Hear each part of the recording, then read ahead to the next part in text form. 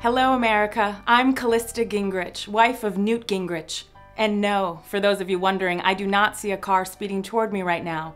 This is my resting face. Recently, my loving husband Newt announced his campaign for the presidency to his 11 followers and 1,300,000 ironic followers on Twitter. He will be such a passionate president that during his first 100 days in office, I can personally guarantee he will cheat on me 11 times, but not with a man, because that would be a sin.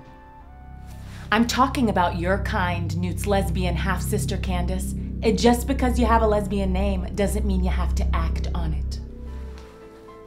Newt is also committed to fixing Obamacare and providing Americans with a healthcare plan they can really use, which would help those who are sick and dying by giving their spouse someone to have loads of sex with. Because Newt knows from personal experience that the last thing you want to worry about when your spouse is sick is what new thing you're going to put your penis in now. Every American male would be able to choose from several different plans. There's the Jessica plan, which provides men with sick wives a woman named Jessica they can ejaculate into. Isn't she pretty? And only 23.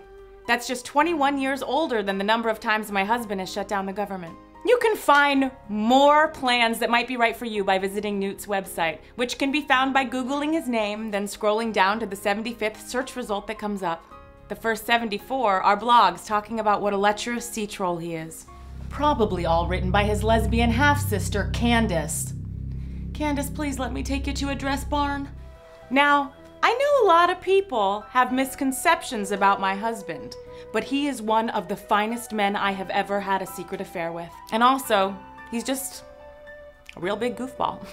I mean, his name is Newt, but seriously.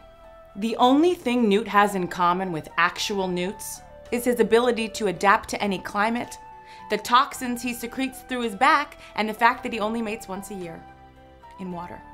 So please, consider supporting my husband's campaign. Except for you, Candace. I know you're watching this in basketball shorts. Good night. God bless. And I really hope I don't get cancer.